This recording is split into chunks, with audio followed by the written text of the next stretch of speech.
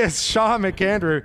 Hey, good to have you back in Victory Lane. That was a great race with you and Ryan Fredericks, another veteran. Talk about it. Congratulations. Oh, it was a great race. Hands off to Ryan, and we put on a show there, I think, and he had a pretty quick hot rod tonight, and it was everything I could do to figure out how to get by him, and yeah, he was excellent tonight. But man, I got to thank my dad. We've had some. We've been away for a while. We've been away, so this is pretty sweet. This is yeah. I wish my rest of my family could be here, but yeah, this is pretty sweet. Yeah, you were looking high and low in lap 13. You got by him. Yeah, there was. I mean, the track. I mean, credit to the track crew tonight. Track's excellent. You guys got a ton of rain yesterday.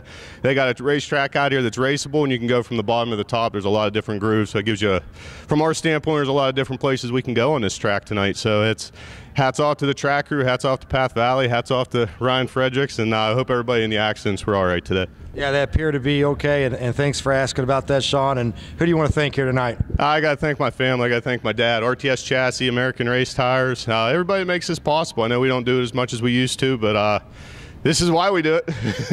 Yeah, it's great, and yeah, that's all I can really say. So, all right, thanks, Sean. Congratulations. Thank you, Sean McAndrew, right here. Signing in today on the driver information sheet was 141, now making a career win 142. I told you earlier tonight he had more wins than you could shake a stick at. We keep shaking that stick. Right here, Sean McAndrew in Victory Lane.